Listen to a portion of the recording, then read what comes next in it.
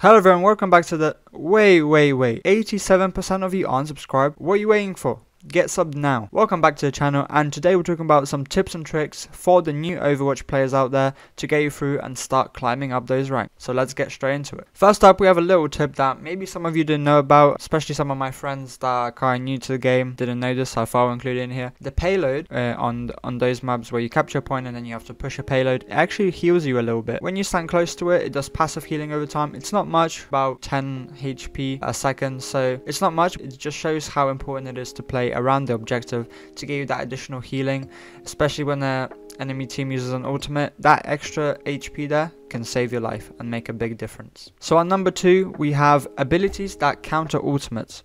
So it's important to understand how abilities and ultimates can interact, and a lot of characters have the abilities which counter ultimates. For example, D.Va being able to use her matrix to swallow projectile ultimates such as Zarya's Grav or Mei's Ice, or even absorb most of Reaper's Wraith if you're placed in the right position. So therefore, knowing those interactions and being careful about what the enemy chooses as their picks, and trying to play around them and know when they've used those abilities so you can use yours. Another example would be seeing when Baptiste uses his lamp, the immortality field can load up again after about 15 seconds. So when he's used that up, using the D.Va bomb for example would be a perfect time, as the enemy team doesn't really have anything to protect themselves in, especially if they're in an open area. Next up, we have something that a lot of Mei players may not be used to, and that being not being afraid to switch. So if you choose your first pick and it's not really working out for the team, you feel like you're not getting enough damage or healing enough as a support, with the new addition of gaining 30% of your ult back when changing heroes, when you have over,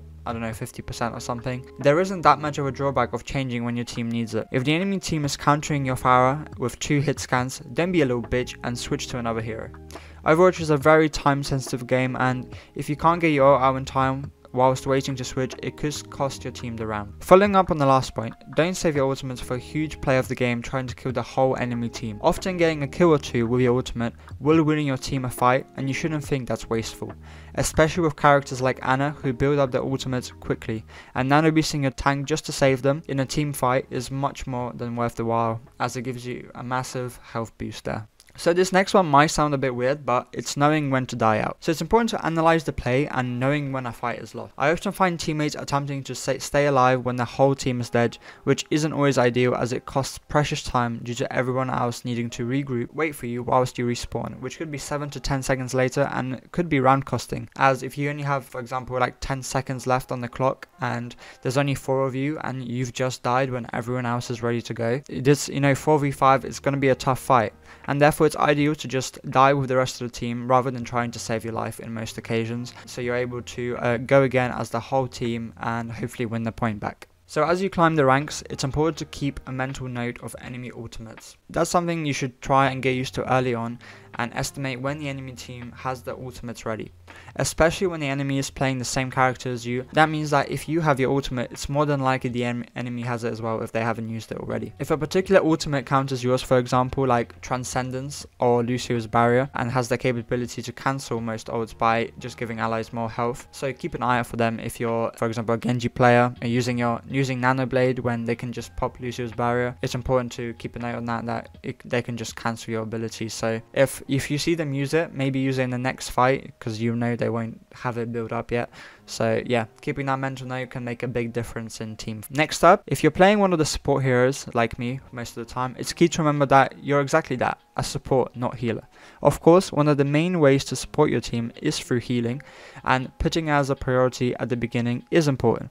However, most characters are capable of supporting in other ways, such as Discord Orb on Zen and calling out who to focus, or using Lucio's speed boost to surprise the enemy and get into the back line. With most supports, it's usually the question of when to heal, but at the top level when you're climbing through the ranks, it's more often the question of when not to heal and try to help your team by taking out opponents through doing damage. Of course, you have to think about your team comp as well.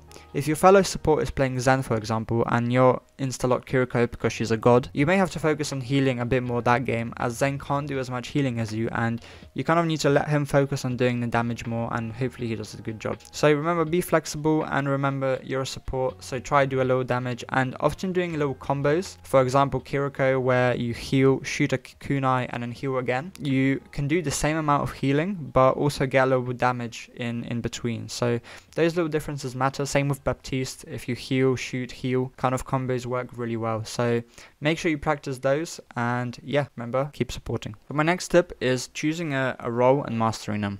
With over 34 characters in the game now, and a unique play style for each one, it's a big ask to require you to master all of them. That's why for me, I think if you want to really climb up those ranks and have more fun and basically have more consistent games, I think it's important to focus on one role you enjoy and focus on that.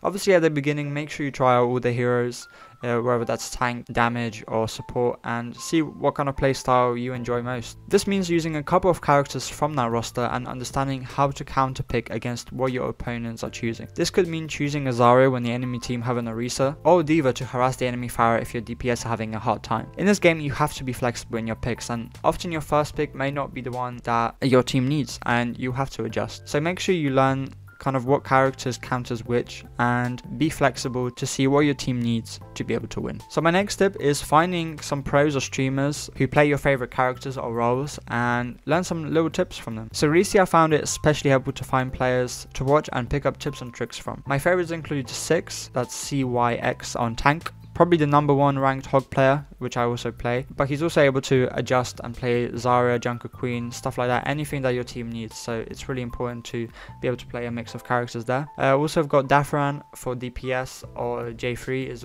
also solid, so they're some of the best DPS players around. For support, for me personally, I regularly watch ML7, who plays Anna and more recently Kiriko as well, so some of the characters I play the most. And just watching a few games on YouTube or Twitch whilst you're eating, or kind of have a free moment, it's always worthwhile, and on certain different maps you may pick up something that you haven't seen before and you can use it in your own games. And those little differences, if the opponent team is playing Anna, for example, and you're also playing Anna, having those little unfair advantages kind of things can make the difference between winning and losing. So make sure you find some streamers who play the same role, or even characters, as you get to know them, and maybe you'll learn something new there. So lastly, for all that is great in this world, please join voice chat. Communication is everything in this game, and those little callouts can make all the difference in the game. For example, if someone's low, often your DPS can follow up, or if you want to combo ultimates such as Nanoblade, it's much easier to coordinate when everybody's talking. Even if you don't have a mic, just join in and listen to the calls. It can make a big difference. You can just communicate with emotes to let your team know that you're listening, and it's not often the better team that wins, rather the team who plays as a team more. All these tips all these can be linked back to talking. For example, being able to switch, maybe give an advice to another player. Make sure you join voice chat, please, for the love of God. Please. That's all from me for now. If you're an old Overwatch dog like me, make sure you comment below any more tips you can think of, and make sure you like the video if you enjoyed, and if it was helpful for you if you're a new Overwatch player. I'll see you in the next one. Cheerio!